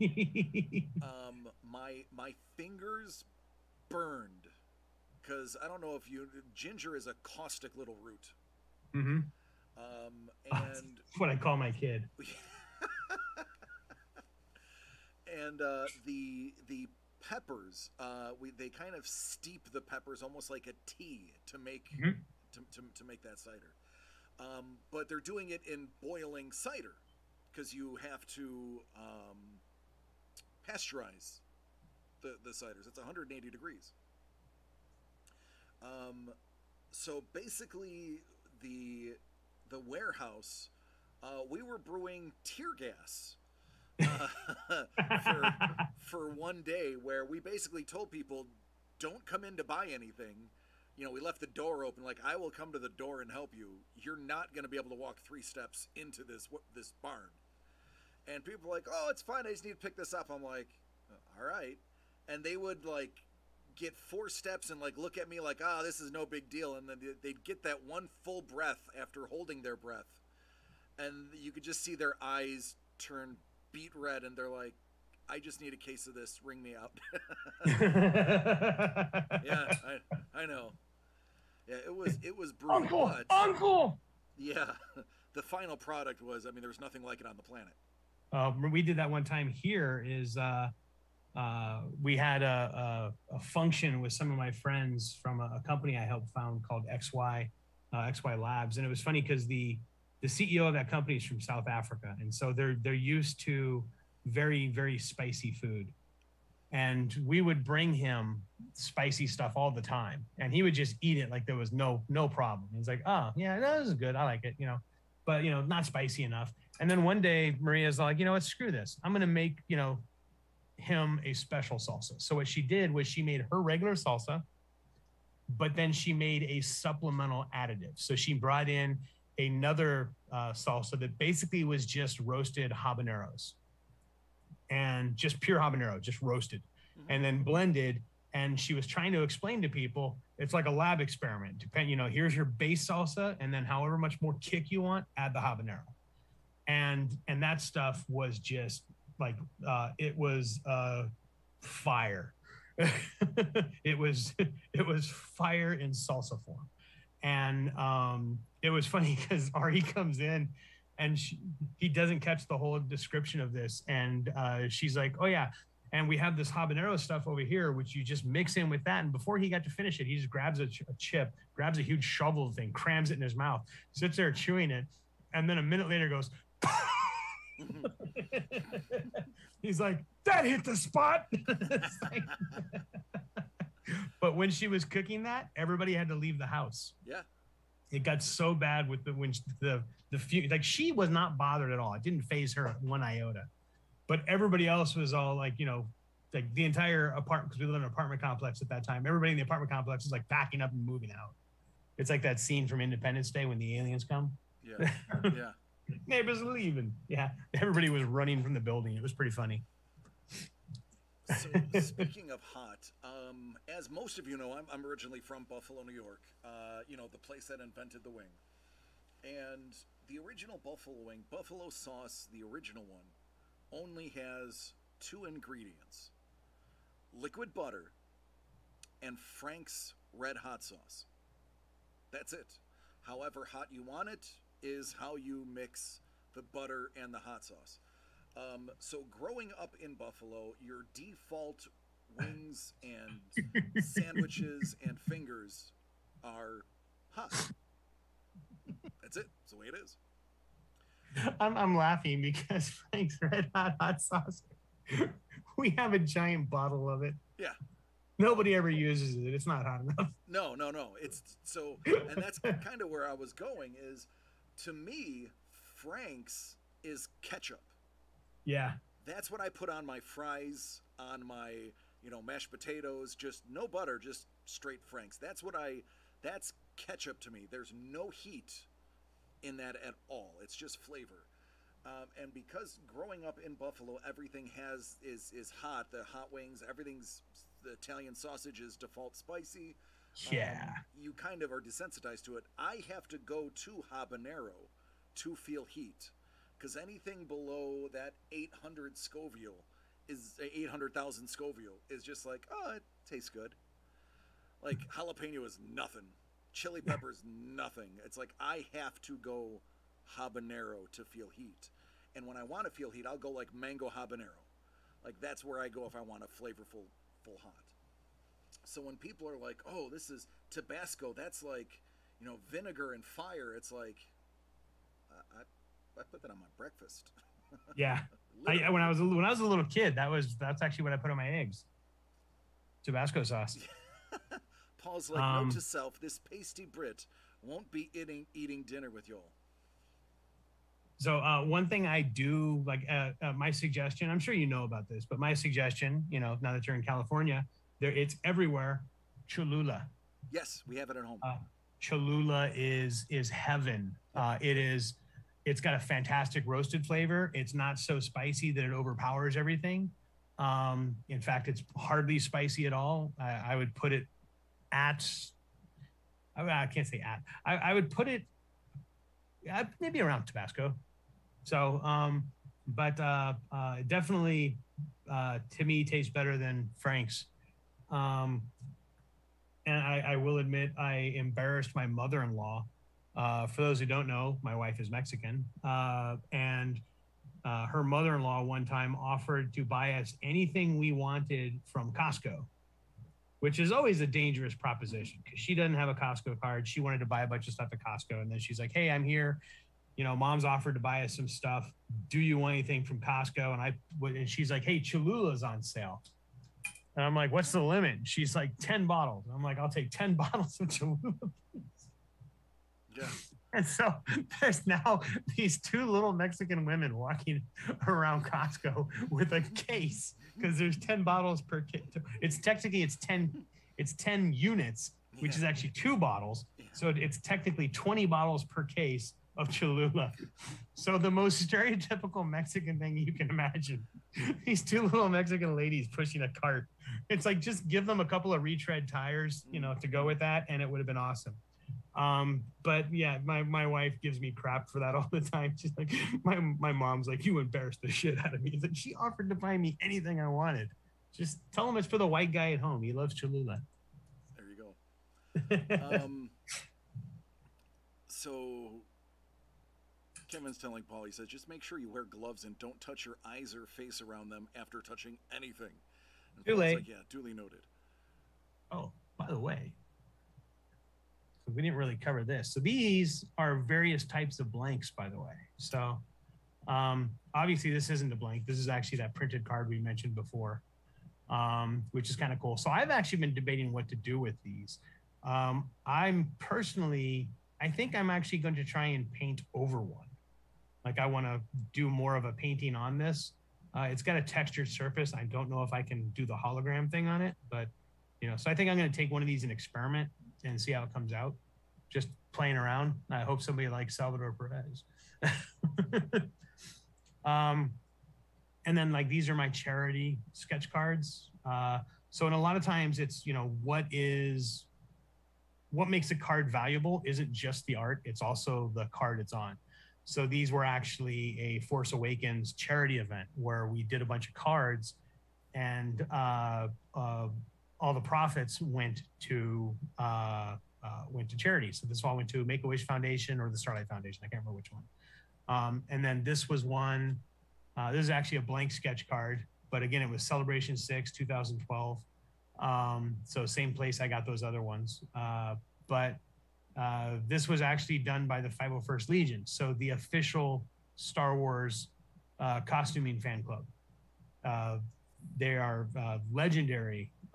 So every time you see stormtroopers at Comic-Con and they are amazing and screen accurate, it's these guys. Over 20,000 members worldwide. And when George Lucas was Grand Marshal of the Tournament of Roses parade, Pasadena for New Year's, all those stormtroopers you saw marching with them, every one of them was a member of the 501st Legion. So hundreds of them in that parade. And then again, so this is, so this one would probably be like a $50 card normally.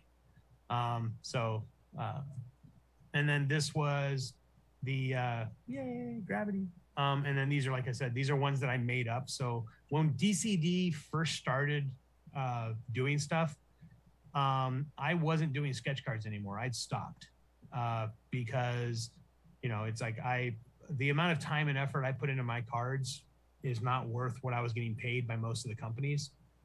So I'd kind of resigned from doing sketch cards. And then I was talking to Doug about it, and he's like, well, would you do a few for us? And so I made my own sketch card backs, and I printed these out on my printer, and they were just ridiculously thick cardstock. I think this is the equivalent of 120 point or 180 point or something like that. It's really thick.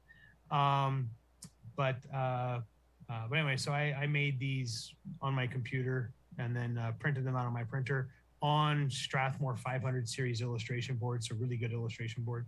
And then I made the textured surface on them to which I could draw and paint. And so we did these are the leftovers from that. So the very first DCD project I did were actually on these cards that I handmade. And so that you can see they're shiny. So I went and I got my own UV coating on them. It's all brushed on, so you can see the brush strokes and stuff. It's pretty funny. But yeah, that was labor intensive as hell. And that was the Wolverine one. If I'm not mistaken, right? Was it? I think I only used it for 2 sets. So yeah, it would have been the very first one and Wolverine. And then I since I decided we were going to do a lot more sketch cards, I went and ordered these from a girl named Karen that Kevin and I know. And but she makes amazing sketch cards. Almost all the professional card artists use them. But so these are, I think, 32 point or 36 point. So they're not as thick as the ones I was using, but they're still pretty thick. And I personally like getting the ones with like the black or the blue core. But yeah, so I use those now as my go-to for most of my stuff.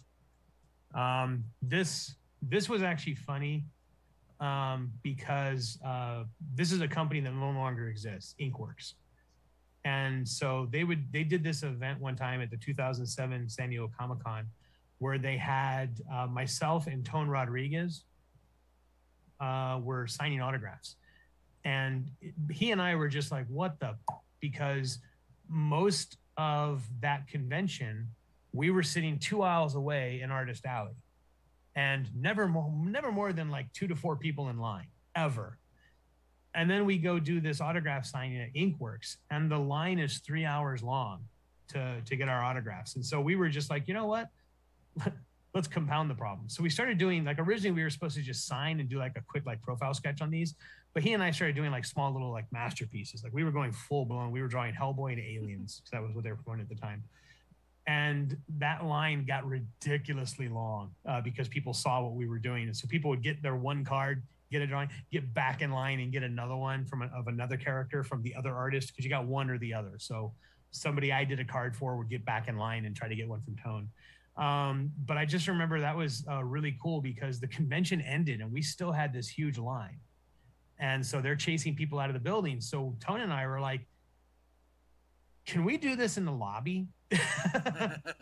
And Inkworks was like, are you serious? It's like, yeah, everybody who's still in line, if you have a card, get one now, just one card. And we will do one card for everybody who has one in the lobby right now. And I remember Tone and I packed up all our art supplies, went out in the lobby, and for another hour, hour and a half after the convention closed, and kept drawing cards for people out in the lobby of the convention center. And it was just so much fun. But he and I were both tripping out. Like, that was cool. That was insane. Like, that was the most ridiculous signing I've ever done. And so I kept a couple of the cards as a souvenir. But it was really funny, though, because, again, for that entire convention, 2 aisles away, never more than like 4 people in line for a signature or a sketch or anything. And somehow he and I had this, like, 3 to 5 hour line total. But yeah, I remember 3 hours because that's how long the signing was. Originally 2 hours, and then they extended it an hour. But then the convention center closed, and then we went out in the lobby and finished it. So it was a lot of fun, and bonus points to Tone for actually doing that, because most people I know would kind of be like, screw this, I'm out of here, and then this is an AP card. That sometimes when you get the sketch cards, something to remember is a lot of them are called APs and artist proof. A true AP card comes from the artist. So keep that in mind. So I know, like, these cards here, there's actually an AP card it's a foil emboss on these that says AP. There's only 50 of them. Really cool, very rare, they're worth some money because of their limitation. They're not serial numbered or anything, unfortunately. But they are limited to 50. But keep in mind, while they are the artist's artwork, other than the artist doing the art, like, most of us didn't even know we had these cards until the set came out. Topps, the companies in general, not necessarily just Topps, but the companies in general sometimes don't tell us that they have a card and it's ready to go. So, and that they included one of your cards in the set. So it was, a lot of people were just shocked one day to see people cracking open, watching the breakers break open the museum collection. And suddenly they're pulling out our cards, and they're pulling out more than one of the same card. And so a lot of us were like, wait, what? No, that already got pulled. And it's like, no, it was the reprints. But, and then the reprints have the AP on it. But again, the artist had nothing to do with those. So whereas these, this one actually came, I'm trying to remember, was this Upper Deck? Skybox. Sorry. Oh, so the Skybox. So this is actually a Skybox card. So I worked on this set years ago, and I just didn't do, it is Upper Deck though. Upper Deck Company, Skybox. Yep, I didn't know, Skybox, I totally forgot they bought them. I forgot about that. But yeah, I like that they actually stamp their APs. So is that the only, Kevin's asking if that's the only card in the set that they printed of mine. Yes. I will admit, again, I thought I did a great job on this set. I was very happy with the work I did, and I sent it in. And then as I've seen them breaking out some of the stuff, some of the originals and things like that, holy bejesus. Like, some of the cards that those guys did were insane. And I definitely, if they ever ask me back to do more, I will definitely, step up my game significantly. Just because, because if they're going to do these and send us these to sell, it's monetarily, it becomes worth it. So between the return cards, the AP cards that we get, and the getting the printed ones, that if you do a good enough card, they'll make a print of it. And some of the guys have 4 or 5, printed cards. So because they did a much better job than I did. So if they, if you have those, that gives you more content to sell at the shows, or kind of like what I said, I want to kind of remark this in some way. I want to embellish it or do something cool with it. And I haven't quite figured out what yet, but I'll probably take one and just sacrifice it and see what happens. But yeah, it's worthwhile to do more, to do a better job. knowing that you'll have more product to sell later. So that's one of the other reasons why I try to do, when I do a set, I try to do the best I can. Because especially like with DCD, it's easy because DCD pays much better. So, see, here I thought it was going to be, oh, there's no stress. It's, you know, artist does whatever they want. It's like, no, I just pay more. Yeah, there's no I was gonna say no deadlines, but the deadlines are fairly loose. They're kind of flexible. They don't send us a card and say, okay, we need 50 cards and you've got 14 hours to do them. Because I have received cards where they're like, oh yeah, by the way, you know, we just sent out your cards. They're due Tuesday or something, and I'm like, dude, it is Tuesday. So I literally have a week to do all these cards because they'll send it and be like, yeah, you've got a week or two to finish it. And I got tired of that. That's why one of the reasons I stopped doing sketch cards for a lot of the companies. Museum, they gave us so much time to work on the cards, and I wasn't paying attention. I was so used to the crazy deadlines we usually get that I didn't realize in one of the emails I had where it actually stated the deadline. I turned my stuff in like 2 months early. Like they didn't give us weeks to do it. They gave us months. And I was kind of looking at that going, ooh, I should have tried harder. You know, again, wasn't significantly awesome pay for the man hours that go into it. But again, if you take into consideration, you know, getting the printed cards back and the AP cards, and, you know, also a lot of people don't think about the exposure. So I did the sports stuff because I've never done Major League Baseball before. And that's a whole audience I never broke into. So, you know, sci-fi, fantasy, stuff like that, I got that covered. I've worked on Lord of the Rings. I worked on Star Wars. Those are the two, you know, kind of like major franchises. If you're in on those, you're golden. And so I've got those kind of locked down. So people in that audience of sci-fi fantasy know who I am. Sports, not so much. And so, you know, it's really funny though, because I do have, you know, my cards is I'll sell these at the conventions. My AP cards, I'll sell at the convention for like $500 usually minimum for my APs. You know, 100, sometimes $50, but we'll say 50 to 300 for other cards, depending on what they are, what card stock, things like that. But so something like this, it's an officially approved Lucasfilm card stock, but it's super rare. So something like that would probably be like $400, $500 if I fully painted it like these. I'm not sure if I'd be able to do that with this just because the card stock's a little thin. So, but I would try. You know, whereas something like this fully painted, you know, you're talking like $100, $200 usually fully painted at the maximum. So what you're saying is the people that buy the products that have you in them from us are getting a substantial deal. Oh, hell yeah.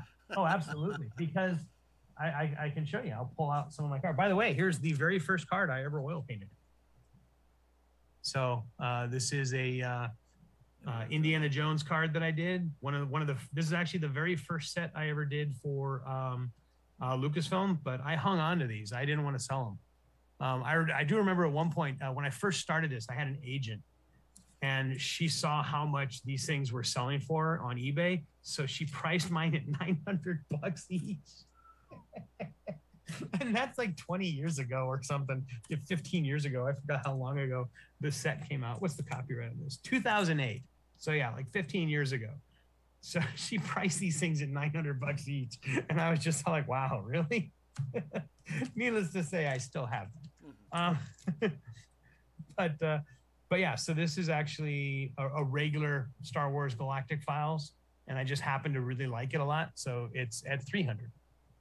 And so some of these actually still have the price tags on them from Comic-Con. But so this is not an AP card. It's just a regular card that was in the set that I happened to buy. This is kind of one of the other weird things is I found somebody who had a huge collection of my sketch cards. And I saw that he was starting to sell them off on eBay. And so I just flat out asked him how much for me to buy them. And he traded me original artwork. So I did one large piece and he sent me back a boatload of my own sketch cards.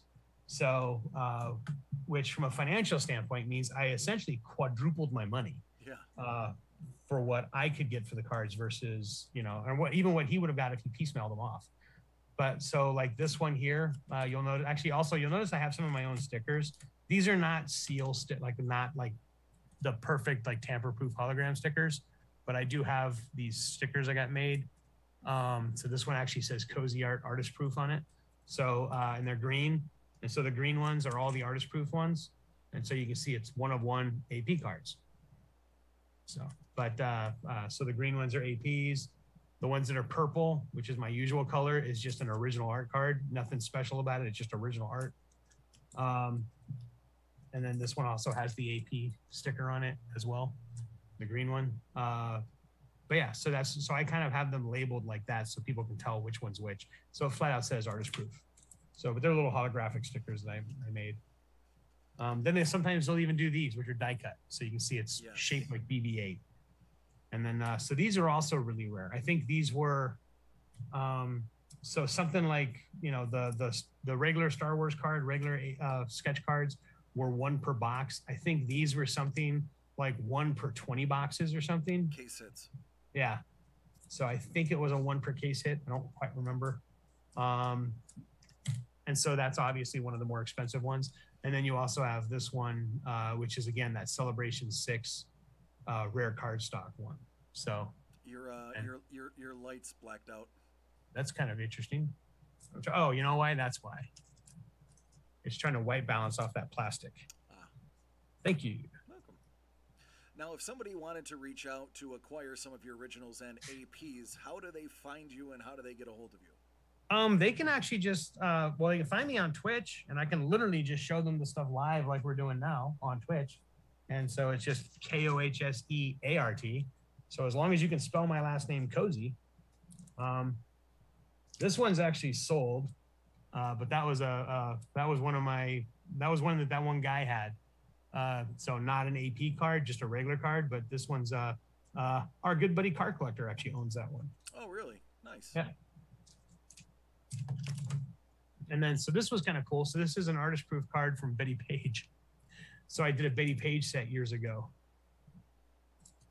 So, I mean, it's kind of a big mix of all kinds of stuff. So you have, you know, here's one of my Lord of the Rings APs that I still have.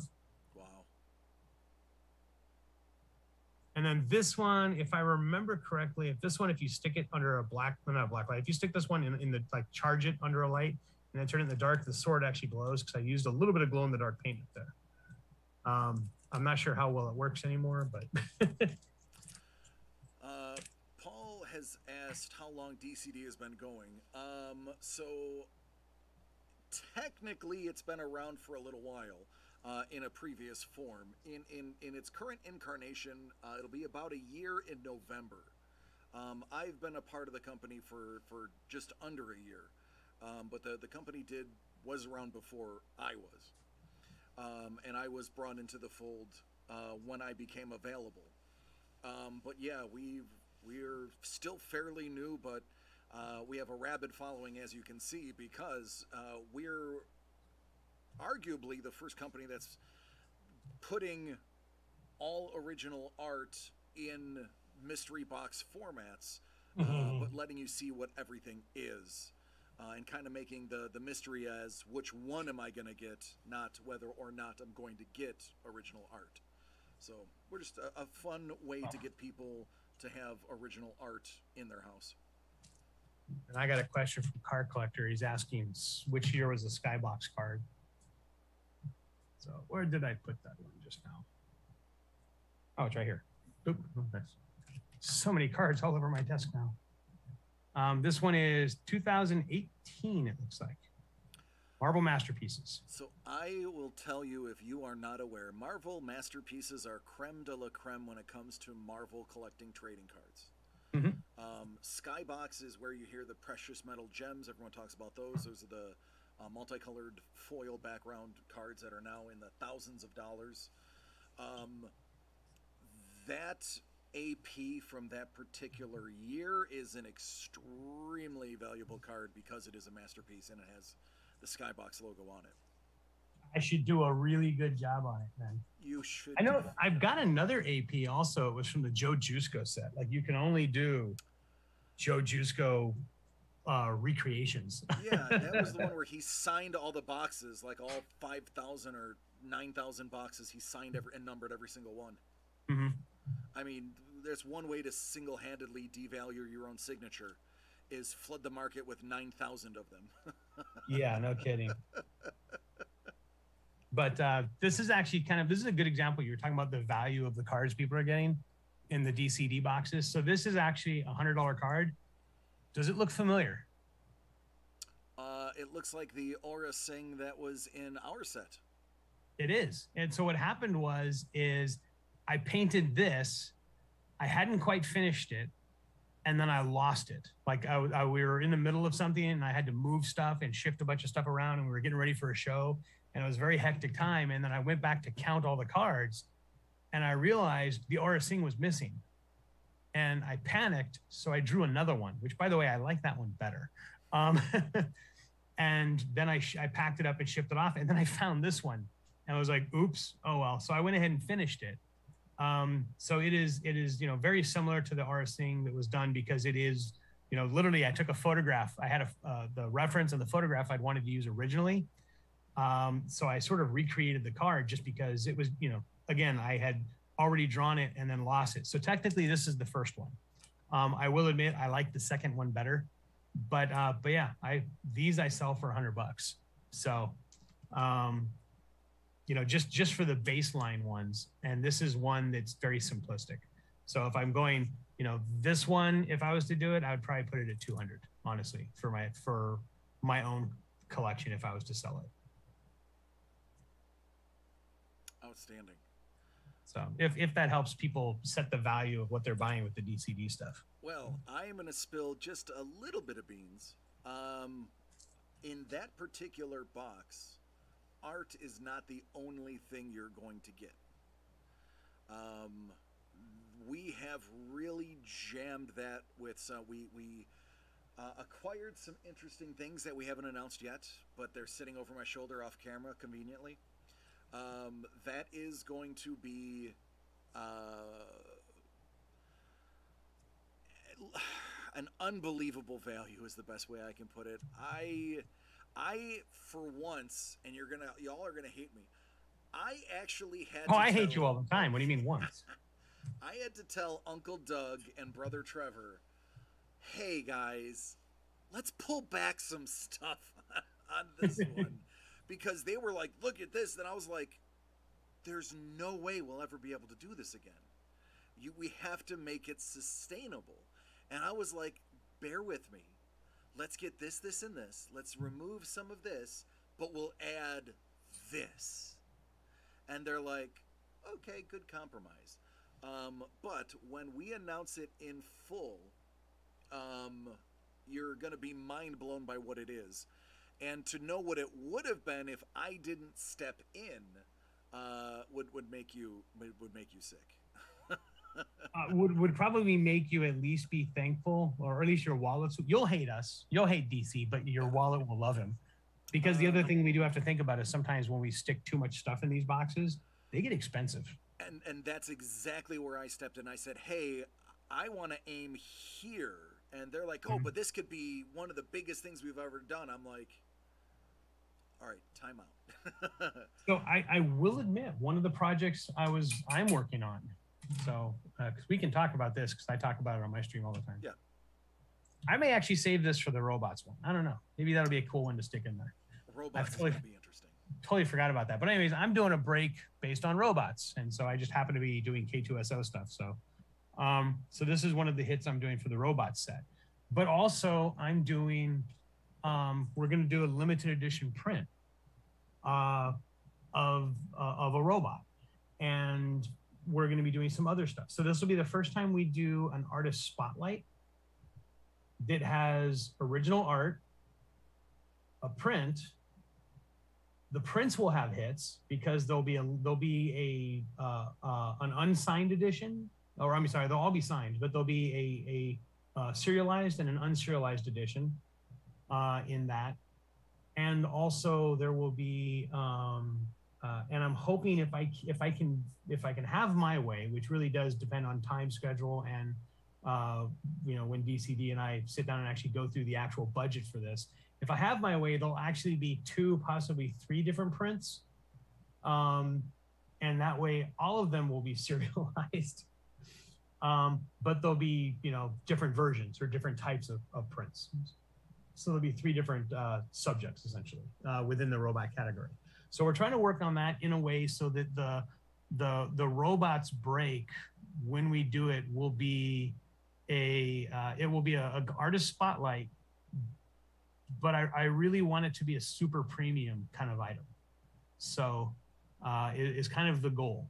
So we want to make sure it's got, unique stuff in it, but also stuff that goes really well. Like I don't know. Would you actually? Because my biggest fear would be Trevor boxing these 2 together. That is like, I love Trevor. That's his bread and butter.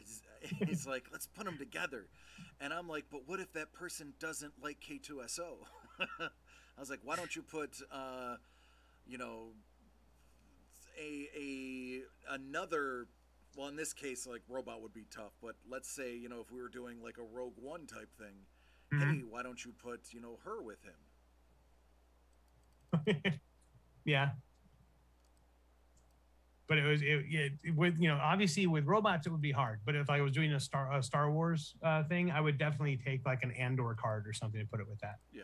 Like that would be cool, or a Jyn Erso or something would be pretty cool with him.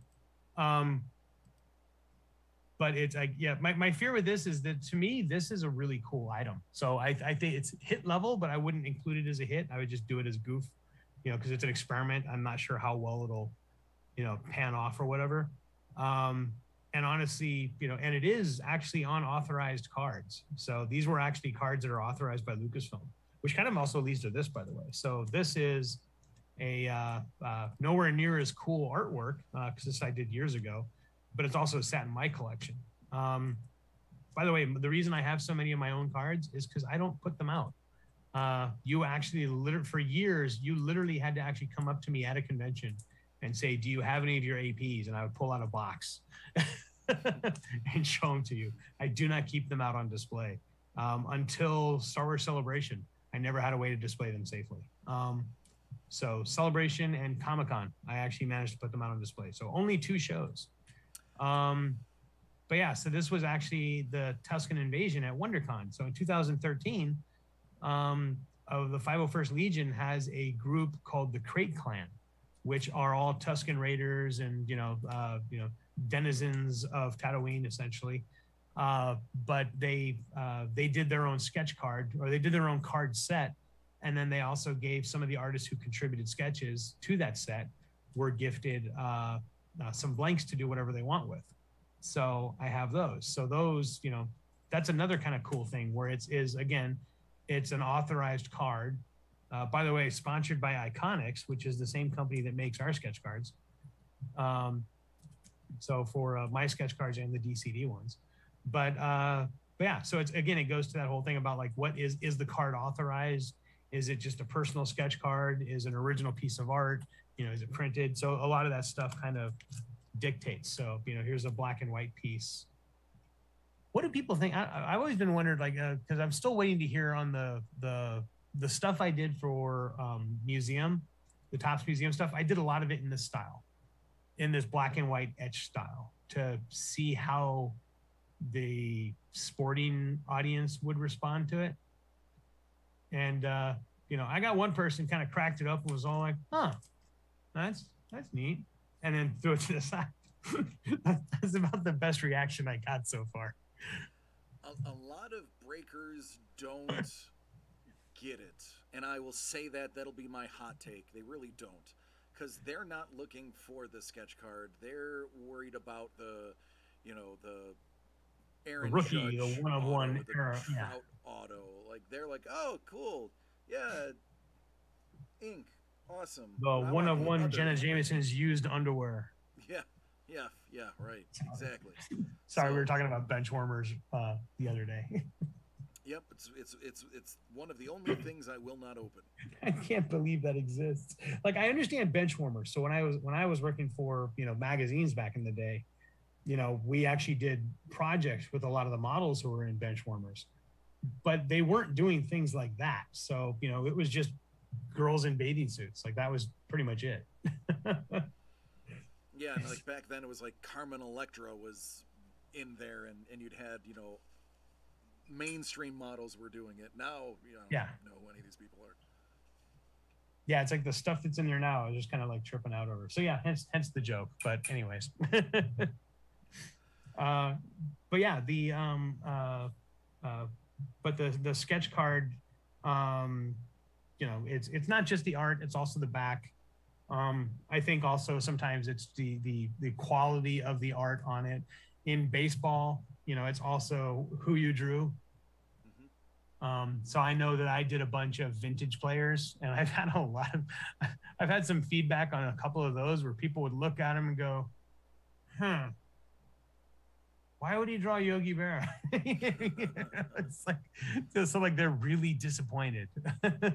So that I didn't draw like, all Trout or something, Yeah,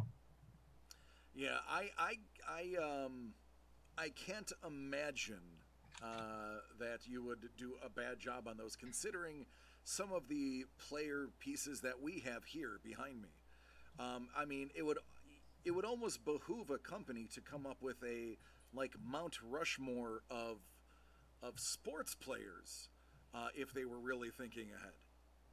That would be a cool thing. And by the way, you shouldn't have said that, because now my chat's totally gonna. I know somebody in one of our chats, anyways, is gonna ask about that.